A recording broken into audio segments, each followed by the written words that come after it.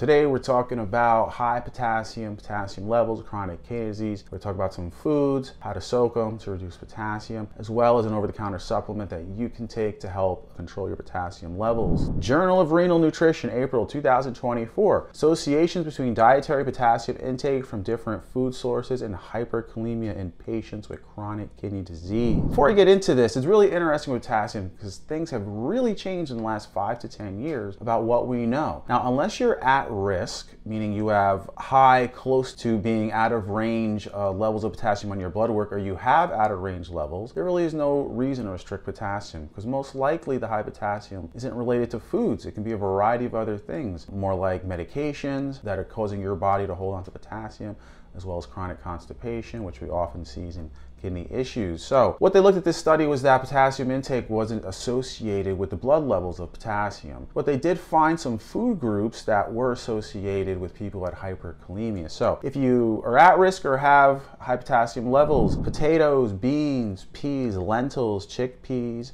dry peas, and green and yellow vegetables were most associated with high potassium. Now, before you restrict those, you want to look for the root cause, but you can soak those in boiling water for 5 to 10 minutes, and it'll reduce 25 to 30% of the potassium level. And then you can take it out the boiling water if you want to do a quick saute or just eat it as is with some seasoning spices, or you want to do another type of cooking method. If it's not fully cooked to your liking, that's fine. Second thing you can do is you can take some sodium bicarbonate, baking soda. It's safe, it's really wonderful for kidneys. We have tons of videos on it. You can take 1 pill twice a day, 2 pills a day if you get a pill form, or you can take about 1/5 to 1/4 of a tablespoon of baking soda or sodium bicarbonate a day, because that helps pull potassium out of cells. So those two things will really help control it, as well as finding the root cause, as I mentioned. So speak to your team, your doctors, to help you find that root cause.